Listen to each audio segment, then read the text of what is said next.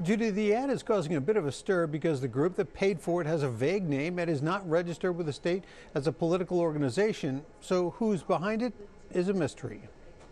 We've eliminated sub-minimum wage.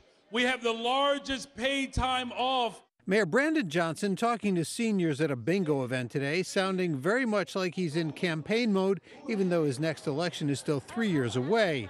Johnson's message coming one day after in Sunday's Chicago Sun-Times, someone took out a $2,600 full-page ad that touted Johnson as the people's mayor. It also listed some of the very same accomplishments Johnson was talking about to seniors. Johnson claimed no knowledge of the group, Southside Chicagoans, who paid for the ad. No more than I have any knowledge of people who don't necessarily who oppose my position.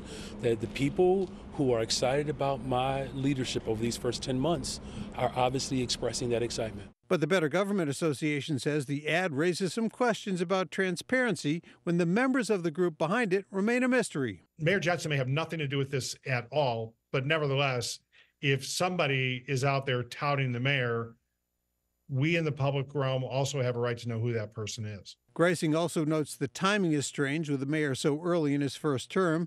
UIC Professor Emeritus of Political Science Dick Simpson agrees, but says there's nothing illegal about what the group did or they're remaining anonymous. So I view this as a signal of support and a desire to keep the city on a progressive trajectory, particularly in comparison to what Paul Vallas would have done if he had been elected mayor. I'm very proud of the work that we've done thus far in the first 10 months. Now, there's a lot of work to still be done, but our message is pretty consistent. A better, stronger, safer Chicago requires a mayor that's going to invest in people, and I've done just that.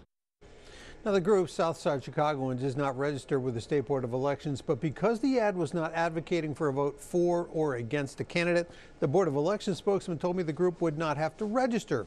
We asked the Sun-Times for further information about who paid for the ad and are still awaiting a response. Watch breaking news on YouTube. Subscribe to ABC7 Chicago Eyewitness News.